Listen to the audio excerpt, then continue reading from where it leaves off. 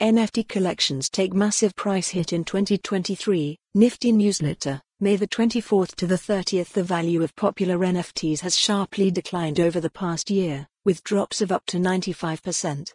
Newsletter. Join us on social networks in this week's newsletter. Read about some of the most popular non-fungible token, NFT, collections and top metaverse properties taking massive price hits in 2023.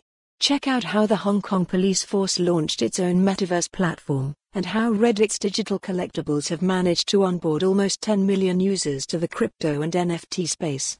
In other news, infamous crypto hater Peter Schiff has launched his own NFT collection on Bitcoin Ordinals. Popular NFT collections take massive price hit in 2023. The value of popular NFTs from 2022 has plummeted over the past year.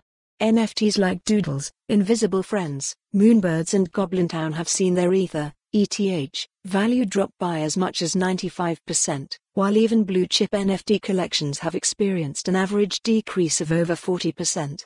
Despite these losses, NFT investors remain undeterred.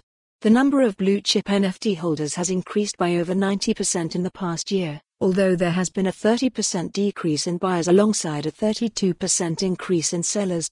Continue reading. Reddit collectible avatars onboard nearly 10 million into the crypto NFT space after initially surging and reaching around 3 million holders in November 2022. The number of Reddit avatar holders experienced significant growth in 2023. Since the beginning of the year, the number of Reddit avatar holders has risen by 80%, resulting in follow the URL for the full article. For more on this story, visit the news article link.